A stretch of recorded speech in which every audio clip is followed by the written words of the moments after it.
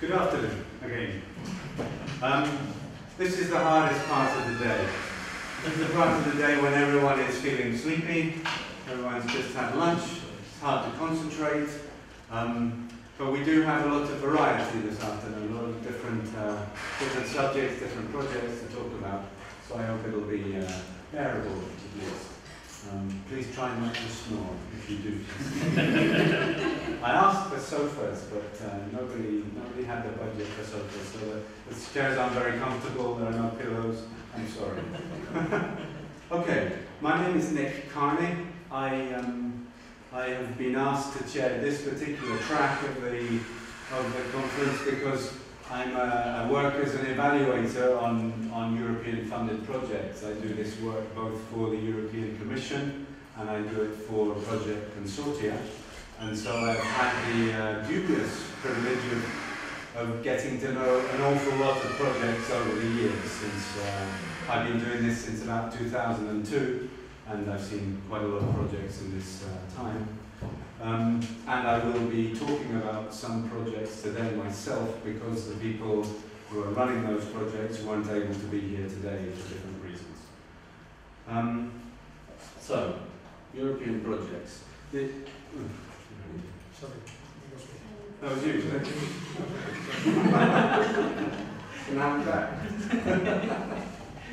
The idea of this track, if I can find out where I was, the idea of this track is to provide a space for these projects funded by the European Union in the field of education, obviously because of the subject of the team conference, to present their work and to discuss its implications.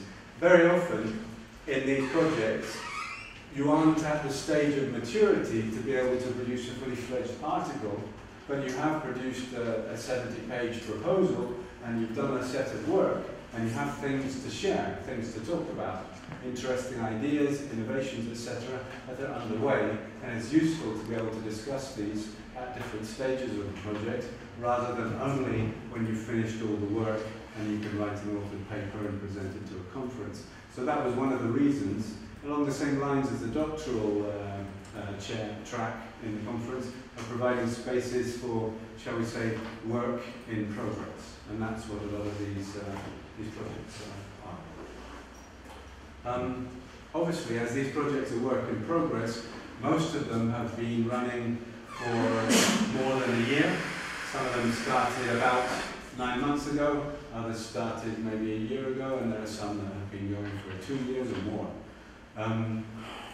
In the whole realm of EU-funded innovation in education, there is a moment right now this year of radical change, because we've just changed from the period between, we get some oil to that door, from 2007 to 2013 was one period with one set of programs which has just changed, and everybody is a little uncertain about what is happening now. We've had one round of calls for funding, but it's still unclear what the priorities are in a lot of cases.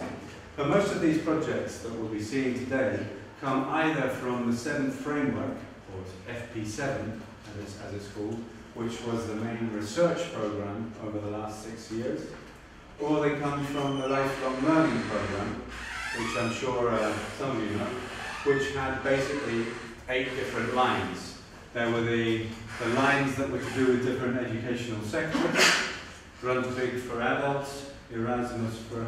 Come on in and sit down, otherwise you're going to have a little blockage up there by the door.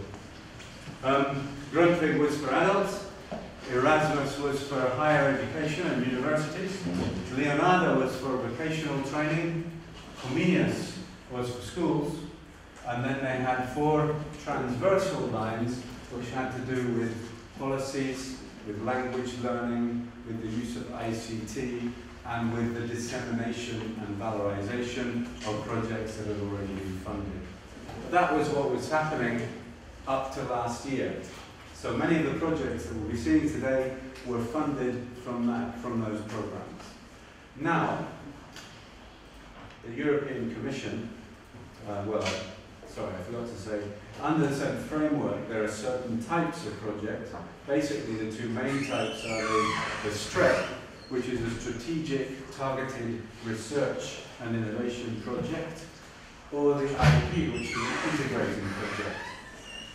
STREPs were budgets of between 1 and 3 million usually, and IPs usually were between 2 and 12 million. The largest ones are 10, 11, 12 million. A lot of them, however, are smaller, with budgets around 5 million, 6 million, over a period of 3 or 4 years. So these are quite large projects compared to these ones, which mostly had a maximum budget of €500,000. So we're talking a different, and usually with 2 or 3 years and no more. This has now changed. The 7th Framework Programme has been replaced by Horizon 2020, which is the flagship research funding programme of the European Commission, and has in fact left out education.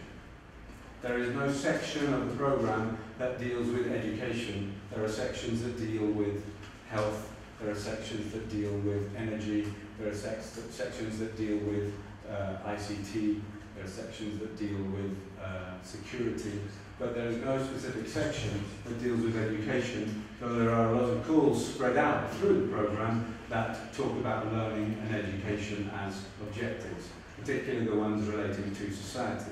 But the panorama has changed quite substantially from the focus in that. Erasmus Plus has also changed in the sense that instead of having sectoral programs, there are just types of projects, which include, there's a typo here, strategic partnerships, mobility projects, knowledge alliances, and sector alliances. The strategic partnerships are anything between about €40,000 and €400,000. The mobility projects can be very small or reach up to about 200,000, but they tend to be the smaller organisations, just to send people back and forth across Europe, which appears to be the thing that the European Commission is most proud of in education. It seems to work. Sending kids from one school to another school, or sending teachers from one school to another school, really makes a change. Where I live in Somerset in England, in the primary school, they never travelled with their kids at all. And they organised a journey that went simply to Denmark to spend a couple of days in a Danish primary school. And it was quite shocking for the teachers particularly, because in British primary schools, one of the things, for example, that you do when you're a child is when you want to speak, you raise your hand.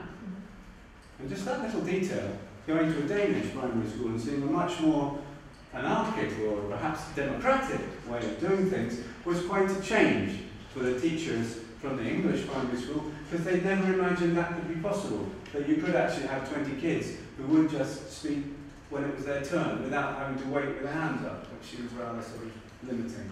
And just things like that make enormous changes. They open up the possibilities.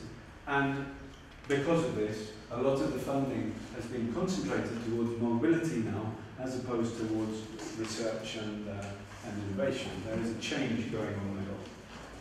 However, those ones have that limitation budget. The knowledge and sector alliances are larger projects that reach €1 million, which are aimed to bring into contact educational, particularly higher education, and business, or the public sector, or organisations that are not in education.